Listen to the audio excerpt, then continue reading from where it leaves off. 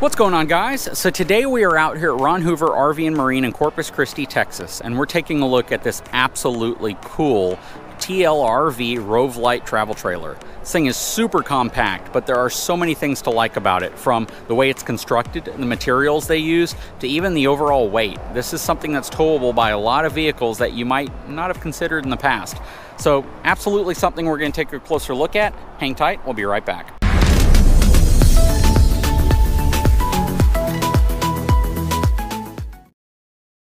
All right, before we get any further, let's take a look at the numbers on this tiny little travel trailer. So this is going to have a gross vehicle weight rating of 2,500 pounds. You heard that right, 2,500 pounds. This thing is towable by a lot of vehicles that you may have not considered in the past. You do want to be smart, though, and understand that this is a big wall going down the street, and you don't want to hitch this up to just any vehicle, and you want to understand what the towing dynamics may be if you use a vehicle that's too light, too short, too small.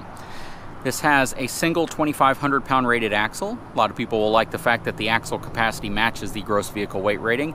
It has a 1,222 pound cargo capacity, 1,222 pounds, which gives it a dry weight of 1,842 pounds. That is pretty insane.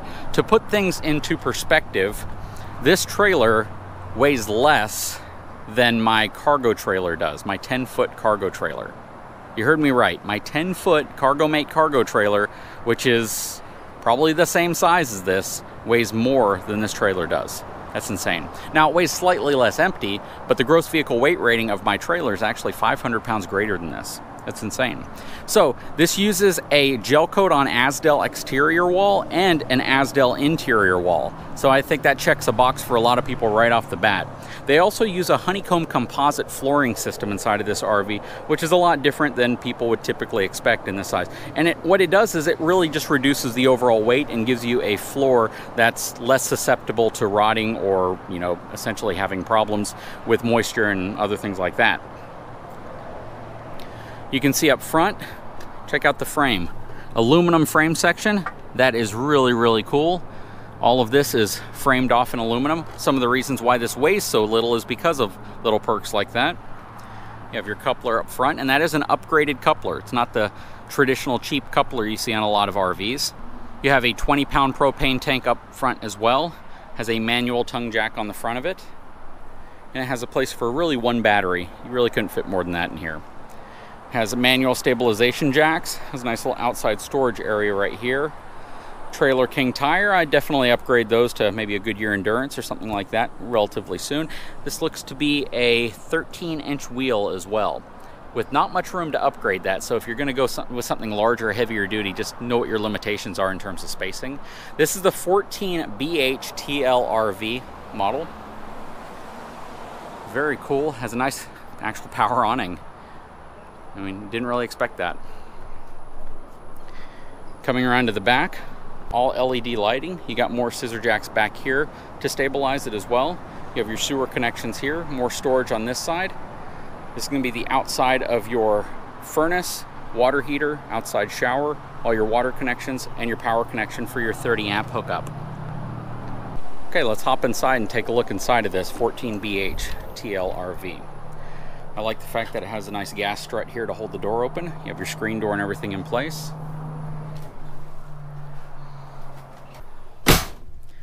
Okay, so we are now inside. You can see this front area converts into a bed. It has two bench seatings right here. This goes in between, and you can fold this whole thing out into a bed. You have some pleated blinds up here. It's very compact, but at the same time, it's much larger than what you would think, especially considering the fact that it only has a 2,500 pound GVWR. Nice solid wood construction, something that they talk about. Very nice. Has a padded board there. That's actually pretty important because I've hit my head leaving some of these shorter units before. 2-burner cooktop.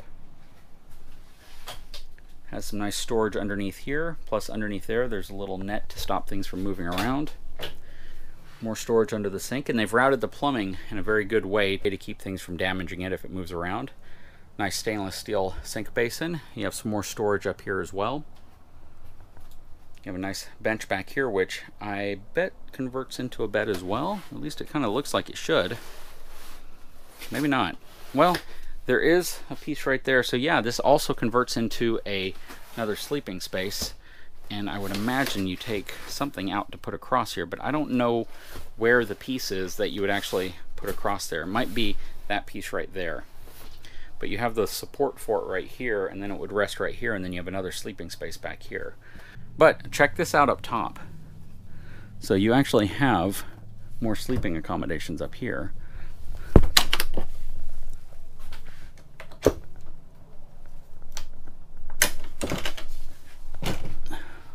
Check that out.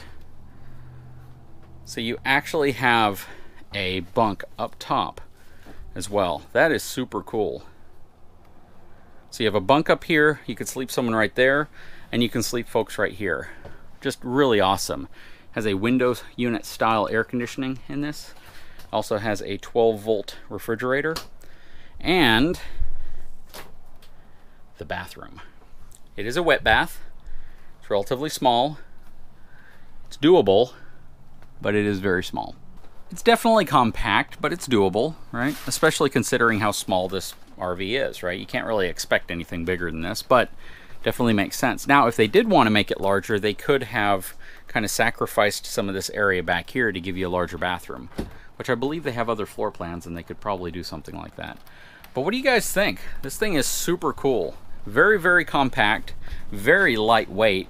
This is towable by, shoot, a lot of vehicles, again, that you might not otherwise think could tow it. Look at your tow ratings on your vehicle. You know, you're going to want to at least see a 3,500, maybe 4,000 pound tow capacity to tow something like this, and that's mainly because of the length of this unit. So it doesn't so much come down to the weight at this point.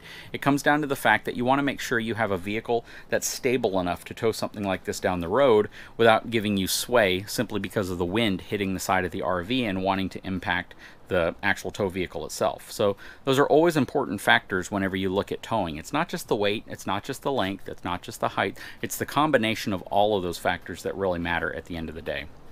And I just hit my head exactly where I told you guys to be careful on this unit. So it is starting to rain. So this unit's going to have an MSRP of a hair over $27,000. So it is not what I would consider to be a super low-cost unit, but I do consider it to be affordably priced compared to competing units that typically have these types of building features. But again, the sales price is likely to be much lower than that. It's something you definitely want to call them and talk to them about if you're interested in something like this. But I do think this is super cool. What do you guys think? Please leave a comment below. Anyways, guys, if you haven't had a chance, please take a moment, subscribe to my channel, give me a thumbs up, and we'll talk to you again very soon.